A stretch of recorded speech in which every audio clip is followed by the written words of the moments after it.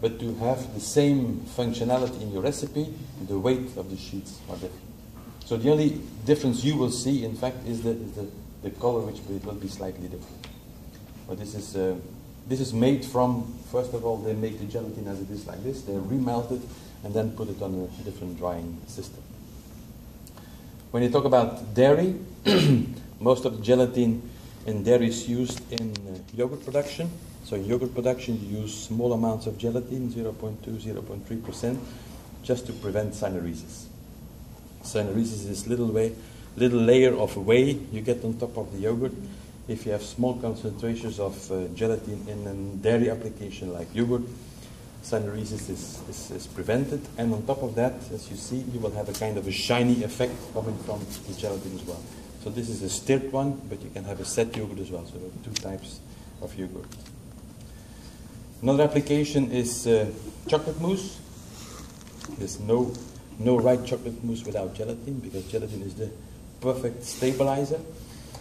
When you look at the label here, it's a bit far for you, but you will see here they mention bovine type gelatin, which is used in this type of chocolate mousse.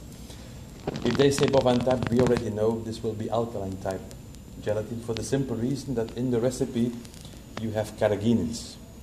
And if you need the correct functionality of your carrageenan together with your gelatin, you need a bovine type, a bovine alkaline type, to have the right charges. So both of the components there have a negative charge to have an optimal functionality.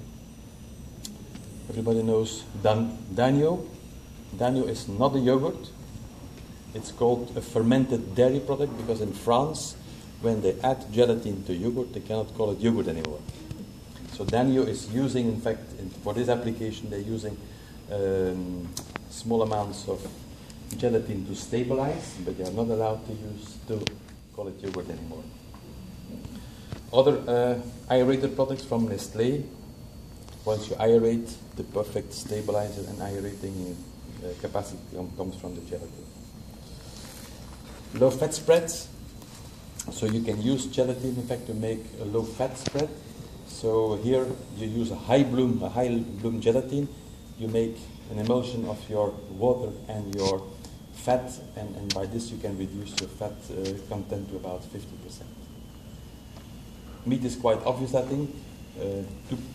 Two main functionalities: just to cover, in fact, your meat products, and to discover in this kind of aspect to put the herbs, decoration, etc., but also to stick together the pieces of meat. Or you have ham, for example, which you inject together in the brine. You can inject herbs, you can inject salt together with gelatin. Is injected in the ham, is cooked, and then while cooking, your gelatin is dissolved, absorbs and binds a lot of water, and this is where you have this very cheap ham. Nice thing to do is, if you buy cheap ham, put it in the microwave for a few seconds, and then you will see what happens. And then you're sure you have been buying a very cheap ham.